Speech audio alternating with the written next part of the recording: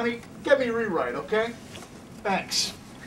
Hey, Chicago Tribune Red-Eye, Bag Boy here. Listen, something came up this week, and of course the Saints are in town for the NFC Championship game on Sunday, but Coach Ditka said something really got me right here. He said he doesn't have a rooting interest in the Bears and Saints game.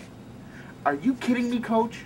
Are you kidding me? I bled for you. I cried the day the Bears fired you, and you're telling me you don't care who wins this game because you're in the media and you're an analyst and that's what you do now? You gotta be kidding me.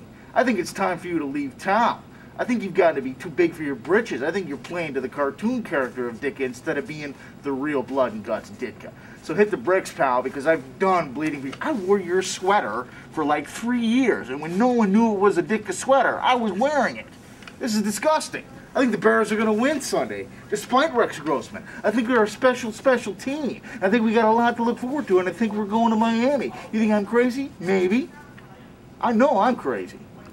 But that's what I think. Red Eye. This is Bag Boy.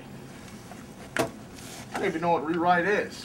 You're the pride and joy of